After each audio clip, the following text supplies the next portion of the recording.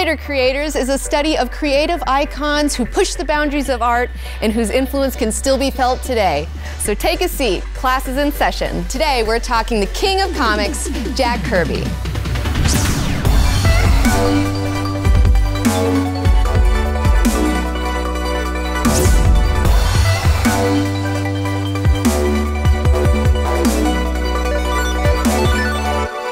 Welcome, class. I'm Comic Book Girl 19. Let's get started.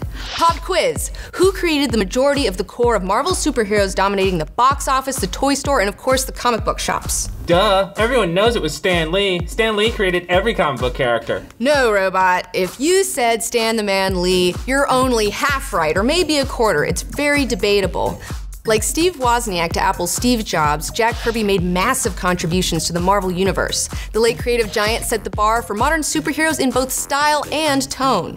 Jack Kirby was instrumental in the creation of the Fantastic Four, the X-Men, the Avengers, including Iron Man, Hulk, Thor, Black Panther, and the list doesn't end there. Doctor Doom, Magneto, Galactus, Nick Fury, Silver Surfer, the Inhumans, and even the cover of Spider-Man's first appearance in Amazing Fantasy 15. It's all from the hand of Jack Kirby.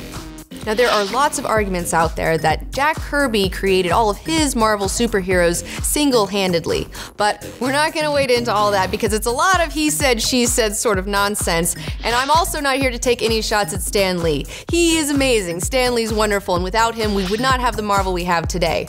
But too often, the Stan Lee spotlight has left Jack Kirby in the shadows, and that just isn't right. If Jack Kirby is so good, then how come he's not making movie cameos like Stan Lee, huh? Well, one reason might be the fact that he died in 1994, before Marvel Studios got off the ground. But even if he was still alive today, he was such a workaholic that I doubt he would take the time to go on set to do that sort of stuff. This guy was an incredible workhorse.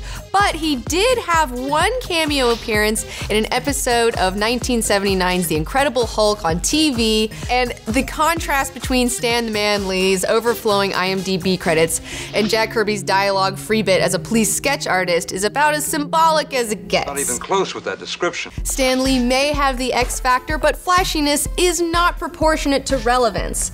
As editor at Marvel, Stan Lee is often credited with coming up with what's called the Marvel Method. By many accounts, this means that Stan Lee would give Jack Kirby like a half a page describing what he thinks should happen in the issue. Then Jack Kirby would make all of the creative decisions and make it happen in 14-hour days. This guy was churning out page after page of groundbreaking visuals and urgent, relatable storytelling. Kirby's work is literally the stuff of legend, and at one point it was rumored he was turning in 75 pages a month. Is that a lot? 75 pages a month, are you kidding me? Most people do like 22 pages in a month, okay? That's like the average artist today. I bet I could do that. And the life of a comic book artist is anything but glamorous. To do this job, you have got to be personally passionate about it, which is what Jack Kirby was. He was a no-nonsense guy who spent most of his time in his home, hunched over a cramped little drawing board in a cramped little room, while he was channeling these huge ideas onto the page. Why is Jack Kirby known as such a good artist? I mean, it looks pretty good, I guess, but it's not really as good as my drawings. Shut up, Robot. Jack Kirby is so influential because before Jack Kirby, comics art was very much posed, okay? You didn't have a lot of action, a lot of foreshortening and things like that. There was not the power and the excitement. But when this guy came along, he changed everything. The way he drew his characters completely changed an entire industry, and it influenced generations of artists. He made comic books what they are today with the amazing action that he was able to draw. Yeah, I guess Kirby's art's pretty good, I guess. But have you seen my fish monster? Sure. That's pretty good fish monster, Robot. All right, class, now let's take a moment to talk about Kirby's personal history. He was born Jacob Kurtzberg on August 28, 1917, and he is the son of Austrian Jewish immigrants growing up on Manhattan's notorious Lower East Side, living in a tenement building. He was the hard-scrabble kid of a garment factory worker father, and he took to drawing and imagination as a means of escape from his often bleak surroundings that were filled with street gangs and fistfights and working-class poverty. And this guy is completely self-taught and self-starting. He was knocking on doors of would-be employers, and by 18 he was working on Betty Boop and Popeye under Max Fleischer. Later, Kirby met his pal Joe Simon, and together they invented the Hitler-punching super soldier Captain America at Marvel's predecessor Timely Comics before the pair themselves were drafted to fight in World War II. Now, Kirby's commander, hearing that Kirby was amazing with a pencil, decided to give him the position of scout, which was super dangerous. He would have to go into towns, do recon missions, and come back with hand-drawn maps. And if you were caught doing that, you were dead! But he didn't die, and he totally got away with it. Wow, so Kirby was kind of like a badass. Kirby was a total badass. You're absolutely right, Space Brain. You get a star. Yay! Simon and Kirby had had a brief stint at DC before the war and returned there afterward, with Kirby working on Green Arrow with writers Dick and Dave Wood, the same guys with whom he launched the Challengers of the Unknown, a team of 4 heroes who squabbled and joked while saving the world. Later, he went back to Timely, now called Atlas, where he churned out fantasy, westerns, romance, and monster comics. Atlas later became Marvel, where under editor Stan Lee, Kirby repurposed the basic idea of Challengers of the Unknown into another quartet called the Fantastic Four, arguably one of Kirby's favorite creations. Ooh, teacher, is it true that the character of Ben Grimm, the Thing, is supposed to actually be based on Jack Kirby's real personality? Yes, as a matter of fact it is. Kirby was a gruff brawler with a heart of gold just like the Thing, and he even did an interview with the Comics Journal where he said, "I suppose I must be a lot like Ben Grimm.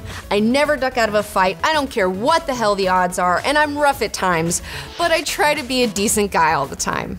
The Fantastic Four combined Kirby's understanding of the mean streets of New York and his love of the cosmos. He also loved history and mythology, which led to the introduction of Thor and Loki into the Marvel Universe. The Hulk wasn't far behind. Then came the Avengers, which allowed him to bring back Captain America. And then, of course, my personal favorite, the X-Men. Teacher, don't forget to address the important detail of how Jack Kirby got taken advantage of by Marvel and DC. All right, you're getting ahead of me, Space Brain. Calm it down in just a minute. But it's totally true. You are right. Jack Kirby did get screwed over by both Marvel and DC. And thanks to his story, creators' rights are a much more well-known issue in comics, giving rise to creator-controlled brands like Image Comics and better deals and working conditions at the big publishers. Well, he's famous. How did he get screwed then, really? Well, this goes back all the way to the 1930s. You had really terrible working conditions for artists and writers at these publishers.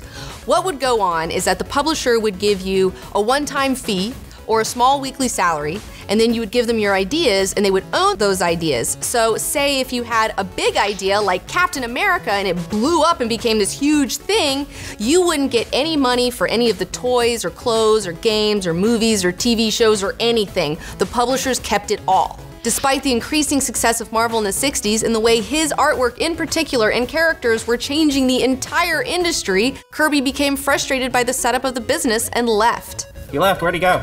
He went to DC, but we'll get into that in just a minute. As he later recounted, the artist is the lowest form of life on the rung of the ladder. The businessmen have absolutely no interest in artists. But the fact is that very young people were the ones who did the work and enabled these guys to continue the kind of lives they liked. All these businessmen were at the top of the pyramid, but the entire pyramid is resting on 2 little stones, and the pyramid denies the existence of these little stones because it's so big. Well, was it better when he went to DC? Not really, not at all. But anyways, he went over to DC, and there he created the Fourth World and the New Gods, the property that many consider to be his magnum opus, and in my opinion, heavily inspired Star Wars. Heavily. Kirby was able to spread his creative wings freed of the breakneck production pace of the old days. He introduced his new gods in Superman's pal, Jimmy Olsen, purposefully choosing low-selling monthly as his playground. The New Gods stories are like sci-fi Shakespeare. Ooh, I love Shakespeare. Great, read some New Gods then. And they were figures that had never before been used in comics. They were above mythic figures. And of course, they were the first gods. And I began thinking along those lines. The new gods evolved from those lines. And I began to ask myself, Everybody else had their gods. What are ours? What is the shape of our society in the form of myth and legend? Who are our gods? Who are our evil gods? And who are our good ones? And I tried to resolve them in the new gods. And I came up with some very, very interesting characters and very good sales, which satisfied me immensely. I had to make sales. Later, Kirby leaves DC after being treated about the same as he was treated at Marvel to go back to Marvel, and there he gave us the Eternals. Now, he didn't only work in comics, he also dabbled in film and television and animation, and even worked on the look of TV's Thundar the Barbarian. Teacher, did you know that Jack Kirby also did a lot of collages? Yeah, I did. I'm the teacher. In the 80s, Kirby sued to get some of his original pages back from Marvel. Frank Miller, Alan Moore, and Neil Adams totally had his back. They fought the man and they won the lawsuit. Now it is standard practice for artists to get their pages back, which they can later sell to collectors. So things are better now? Things are better now. Creator-published titles such as Teenage Mutant Ninja Turtles, Cerebus, and the founding of Image Comics were all game changers inspired by the struggles of guys like Jack Kirby. And both Marvel and DC have gotten behind creator-owned imprints and series since then, like DC's Vertigo. Oh good, because I don't want anyone ripping off my fish monster here. I'm keeping all the rights for this baby. You're gonna make a ton of money. Going to the bank. Comic books is a collaborative medium. Had I not worked with artists like Jack Kirby, Steve Ditko, John Romita, John Buscema, Gil Kane, all the rest of them, my stories wouldn't have looked as good. It was a total collaborative affair, and sometimes I feel a little guilty. You know, stand to this, stand to that. I did, but I did it with them, and they really deserve as much credit as I can ever get, and I just had to mention that. Yeah. And thank you. Jack Kirby passed away at the age of 76 in 1994, the same year as his longtime collaborator and wife of 42 years, Roz. Apparently she made sandwiches for everybody and was super awesome. They also had 4 children together, and Kirby's work lives on today, inspiring generations of artists, and you can see his characters in some of the biggest blockbusters of all time.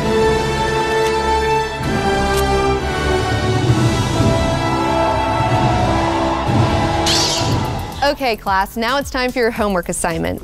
Be sure to check out Kirby, King of Comics biography, and also Jack Kirby's New Gods Artist Edition and the Fantastic Four and Fourth World omnibuses.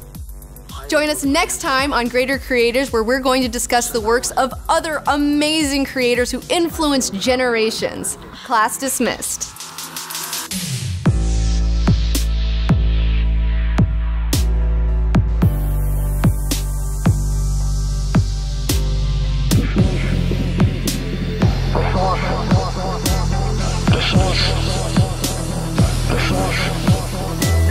The source, like everything else, is an everyday fact.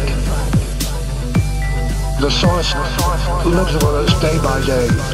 We don't know what the source is, where it is. We can't identify its form, but we know it's there. This thing, this tremendous thing, governs our lives. And somehow, we can all feel it inside. It's referred to as the spiritual. It's referred to in many other ways. But we know instinctively that it's there. And that's what I put down in my stories. Because, like everybody else, I felt this thing. I felt this thing, and I felt that it was real, and I've kept it with me all my life. Now, I didn't resolve the questions. I'm a guy who lives with a lot of questions. I say, what's out there? And I try to resolve that, and I never can. I don't think anybody can. Who's got the answers? I sure would like to hear the ultimate one, but I haven't yet. And so I live with a lot of questions, and I find that entertaining. And if my life were to win tomorrow, it would be fulfilled in that manner. I would say the questions have been terrific.